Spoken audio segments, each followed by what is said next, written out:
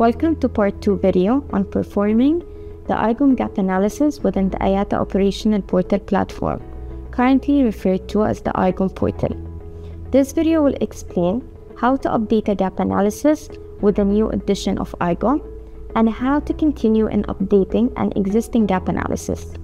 This video will include two aspects: cloning and reusing an existing published gap analysis, continuing a gap analysis in draft. Cloning and reusing is an essential process. It's how to efficiently handle a gap analysis when a new edition of IGOM is released. When a new edition of IGOM is released, the IGOM admin can clone and reuse a previously published gap analysis. Here's how it's done. Select New File for Previous Version.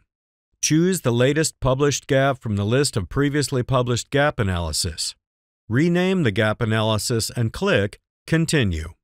All mapping assessments and document references from the previous gap will be transferred to the new gap analysis.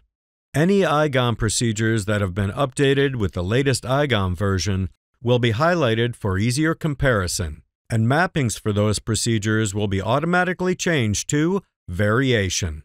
A list of these updated procedures, as well as those mapped as variations in the previous gap analysis, will be generated for review and will appear on top of the gap or screen.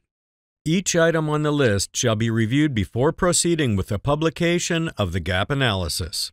To expedite this review process, utilize the Go to Item feature, which allows quick navigation to review the mapping response and make any necessary updates for each item. IGOM procedures that have not been revised between the previous and new IGOM editions will retain their mapping status as in conformity or out of scope, but will require confirmation.